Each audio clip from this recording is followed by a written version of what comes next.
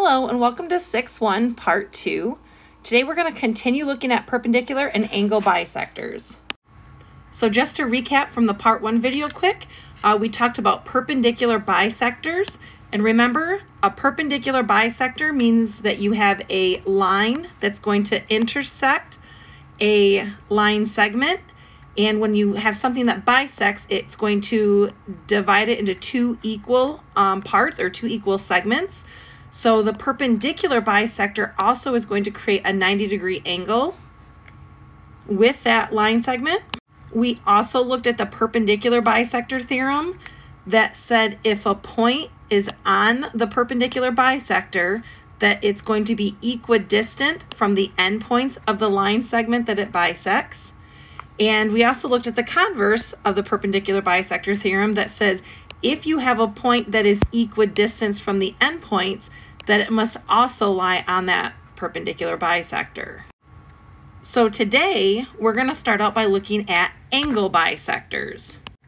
So with an angle bisector, remember that this is a ray that divides any angle into two congruent and adjacent, or two angles that are the same angle but are next to one another.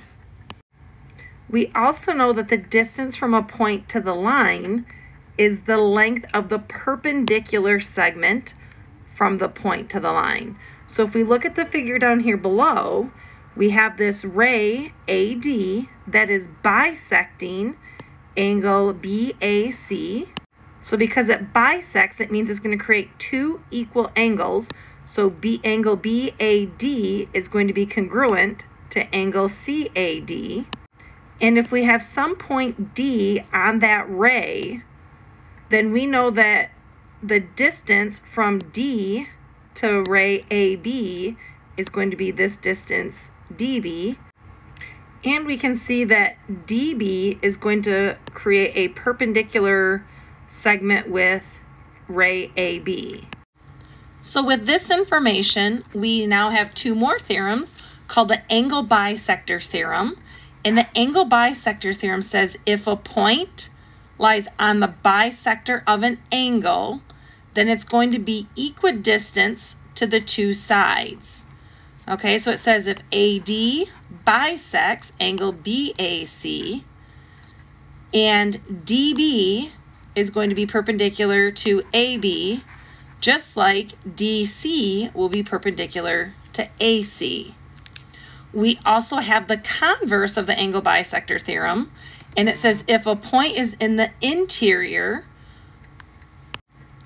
of an angle and it's equidistant, so here we're told that these two distances are the same length, then we know that that point D then has to lie on the bisector of the angle. So again, if DB is perpendicular to AB and DC is perpendicular to AC, and we know that DB is equal to DC, then we can make the conclusion that AD is going to be the bisector of angle BAC. So let's take a quick look at example 3. Example 3 says, a soccer goalie stands in the interior of angle LBR, which is formed by ray BL and BR. And BL and BR are the paths from the ball to the goal post. Why might the goalie want to stand on the bisector of angle LBR? So if we think about the angle bisector theorem on this one, the angle bisector theorem says that this goalie is, if he stands on the angle bisector, then we know that he is going to be equidistant between himself and the ray BL, as well as himself and the ray BR. So if he's equidistant, that means that if the ball goes to the goalie's right side or to the goalie's left side, it really doesn't matter because he's going to be the same distance away in either direction because he's on that bisector, or he's equidistant from either one of those rays. So for example 3, you try it. Please pause the video and try this on your own, and then come back and look at the solution. For this problem, it says a defensive basketball player stands in the interior of angle ABC, which is formed by rays BA and BC. The pass from the ball to the offensive guard. So he's got an offensive guard at C and one at A and one at B here. So it says, why might the defensive player want to stand on the bisector of angle ABC? Again, if you think about the angle bisector theorem, we know that the defensive player is going to be equidistant to point C as he is point A if he stands on that bisector. Now let's take a look at example 4. For example 4, we're told to find each measure, and in part A specifically, we are looking to find the angle measure of GFJ. So GFJ, which is this angle right here. So looking at my drawing here, I'm told that JG is perpendicular to FG because of this little right angle symbol here. And I know that JH is going to be perpendicular to FH. So because I know those are perpendicular, and I know that JG, so JG is 7, just like JH is 7, I know that point J is equidistant from each one of those rays, FG and FH. So I can then use the converse, so the converse of the angle bisector theorem to prove that the measure of angle GFJ is going to equal the measure of angle HFJ, and I was told that HFJ was 42, which must also mean that the measure of angle GFJ is also equal to 42 degrees. Now in part B, I'm told to find RS. So RS is going to be this distance right here. And again, looking at what I'm given, I can see the angle PQS. So PQS is equal to RQS, and I can see that because both of them have that little mark there. I can also see that PS here, so PS is perpendicular to QP, and I can see that RS is perpendicular to QR because of the little right angles here. So because I know that I have something that's perpendicular and my angle has been bisected, I can now conclude that my PS is going to equal my RS. So I can go ahead and take those values and set them equal to one another and solve for x. So when I do that, I'm going to end up with x equals 5. And my problem wanted me to solve for RS. Well, RS is 6x minus 5, so I'm going to go 6 times my x value and subtract 5, or I get 30 minus 5, which is going to give me a length of 25. Now for the you try it, again, please pause the video, try this on your own, and then come back for the solution. So for part A, we want to find the measure of angle ABC. So I'm really looking for this angle in here.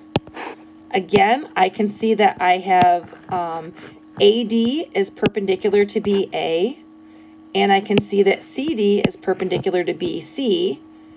So, and they happen to both be the same length. So AD is the same length as CD. So that tells me then that ray BD is going to bisect angle ABC. So that means that angle ABD is equal to angle CBD. And I know that angle CBD is 56 degrees. So that must also mean that angle ABD is equal to 56. Well, my original problem wants me to find the measure of angle ABC. So I have to find this big angle. So that really means I'm going to have 56 degrees plus 56 degrees, or that's going to give me 112 degrees. Now for part B, we're looking to find JM. So that's this length right here. I see that I have perpendicular lengths from J to M, and ML is perpendicular to KL. And I also see that my angle has been bisected. So that tells me that ray KM is an angle bisector. If those are angle bisectors, then I know that JM is going to equal LM. And I can go ahead and set those two to, equal to one another. So I get 4x equals 2x plus 12. I'm going to solve for x. So I get 2x equals 12, or x equals 6. And again, I'm looking for JM. So JM is really 4x. So I'm going to go 4 times the x value that I just found. And I can see that JM then is going to equal 24. Now for our last example, we have example 5. And example 5 wants us to write an equation of the perpendicular bisector of the segment that has endpoints at P, which is -2, 3, and Q, which is 4, 1. So the first thing I'm going to do is I'm going to go and I'm going to plot those points. So as you can see, I've plotted PQ. I also need to find the midpoint since I'm looking for the bisector. So my midpoint, I'm going to use, and I'm just going to call this x1, y1, and x2, y2. So midpoint, if you recall, I'm going to take my -2 and I'm going to add it to 4 and divide that by 2. Likewise, I'm going to take my two y values, add them together, and divide that by 2. So this is going to give me the coordinate point. Let's see, that's going to give me 2 over 2 and 4 over 2. And if I simplify that, I really end up with 1, 2 as my midpoint. So the next thing I'm going to have to do is for something to be perpendicular, I know that the slopes have to be opposite reciprocals. So I need to find the slope then of my line that I have right now, which is PQ. So I'm going to find the slope of PQ, and I'm going to use my y2 minus y1 over x2 minus x1. So y2 was 1 minus y1, which is 3, divided by x2 minus my x1.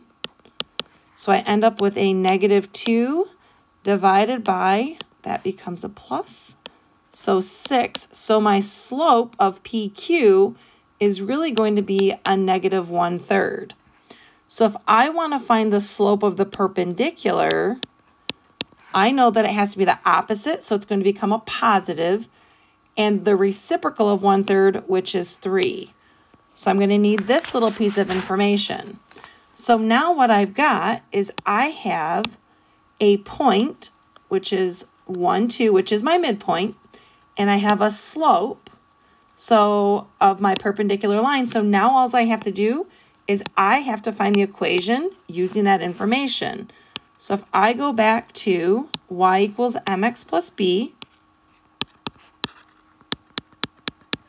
and I plug in everything I know, so I know my y value from my coordinate point was 2, equals my slope of my perpendicular line, which is 3.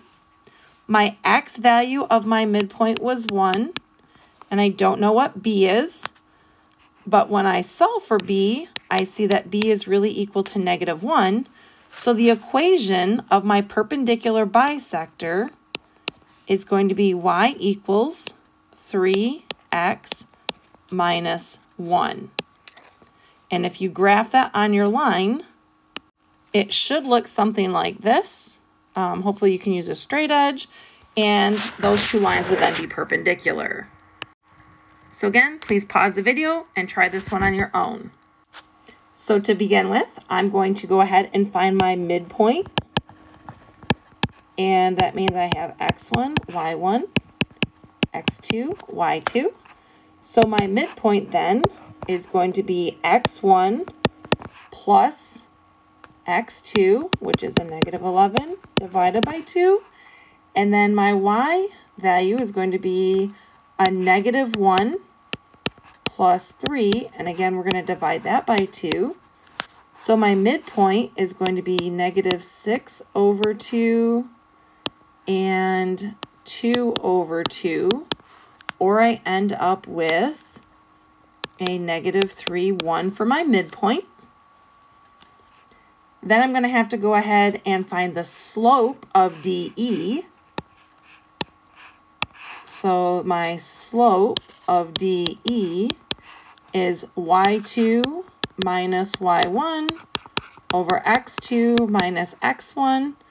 So that gives me 3 minus a -1 over a -11 minus 5.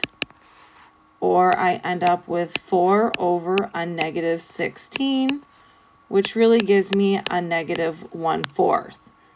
So the slope of my perpendicular line has to be the opposite, which would make that positive, and the reciprocal of 1/4 is going to be a +4.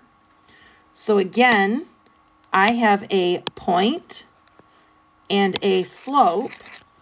So I'm now going to plug that into y equals mx plus b and solve.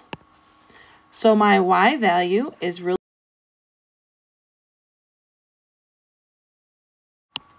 equals my slope, which is 4. My x value of my coordinate point is -3 plus b. So really I have 1 equals a -12 plus b, or I see that b is going to be 13. So now that I know that b is equal to 13, I know that the equation of the perpendicular bisector is going to be y equals my slope of 4. So I have y equals 4x plus 13, and that's my equation. Please let me know if you guys have any questions. Otherwise, I hope you guys have a great day, and we will see you in class soon.